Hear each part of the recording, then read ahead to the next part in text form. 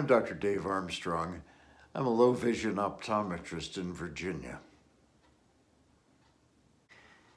If you or your child have been diagnosed with Stargardt disease, you're probably wondering, what is that? Stargardt disease, also known as Stargardt's disease or juvenile macular degeneration, is an inherited eye disease that affects the central vision. The part of the eye that's damaged is called the macula. That's the part of the retina that is responsible for the sharpest vision. Damage to the macula causes difficulty with reading, writing, recognizing faces, using a computer, driving, and other activities that require seeing fine detail. The vision loss from Stargardt may reach 2200 or less. Stargardt does not cause total blindness, and it does not affect the peripheral vision. Stargardt disease usually begins by age 20, sometimes before the age of 10. Experts say that it occurs in one person out of 8,000 to 10,000 people.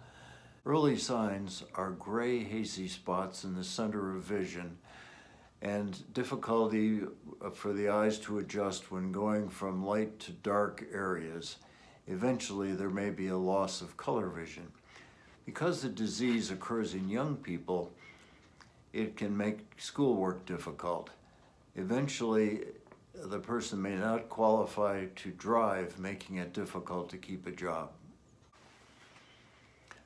There's currently no treatment for Stargardt disease.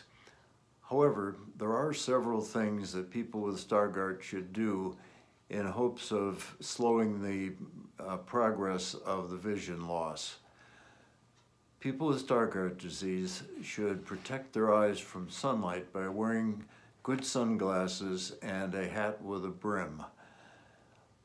Smoking and exposure to secondhand smoke should be avoided. Vitamin A taken in excess may also be a factor in the progress of Stargardt disease.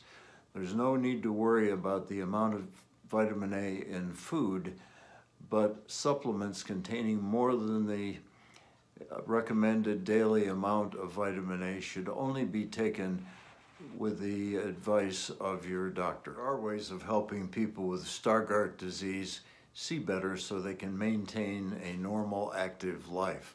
Many states license people with Stargardt disease to drive while wearing bioptic telescopic glasses. In next week's low vision video, I'll discuss some of the many types of low vision glasses and other devices that are helpful to people with Stargardt disease.